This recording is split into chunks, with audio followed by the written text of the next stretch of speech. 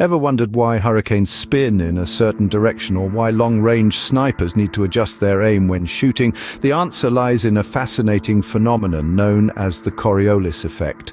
Embark on this journey with us as we delve into the intriguing world of the Coriolis Effect, a fundamental principle that underpins not only meteorological phenomena but also influences a host of other fields. From the curling paths of hurricanes to the trajectory of long-range projectiles, this effect is a silent operator shaping our world in subtle yet significant ways. In the heart of this phenomenon lies the spinning Earth, a celestial dancer twirling on its axis.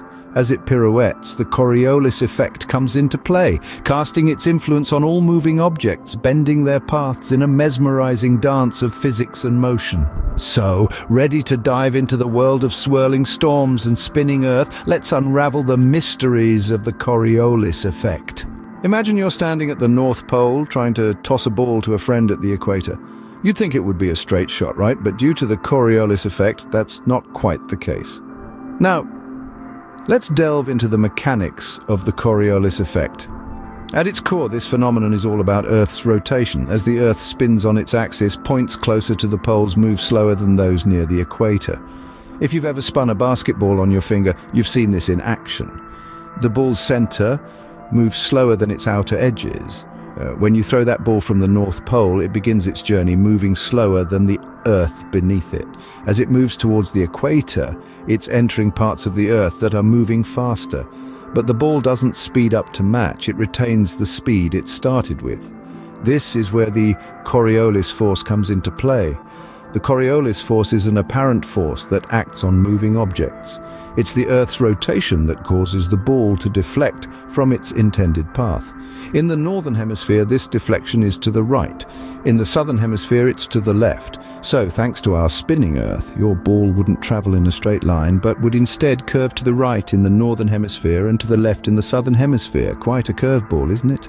Now let's take this phenomenon from the baseball field to the atmosphere. How does the Coriolis effect influence our weather patterns? The Coriolis effect has a profound impact on our weather systems, especially when it comes to large-scale phenomena like hurricanes and cyclones. These incredible storms rotate counterclockwise in the northern hemisphere and clockwise in the southern hemisphere, a direct result of the Coriolis effect.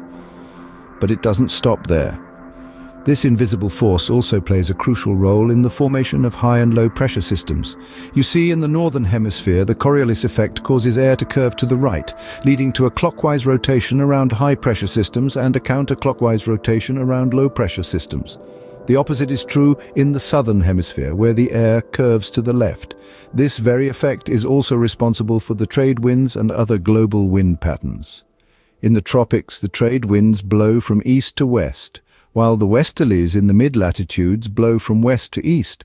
This is no arbitrary occurrence, but a direct consequence of the Earth's rotation and the Coriolis effect. So the Coriolis effect isn't just an intriguing scientific concept, it's a vital piece of the puzzle that helps us understand our weather systems and their behavior.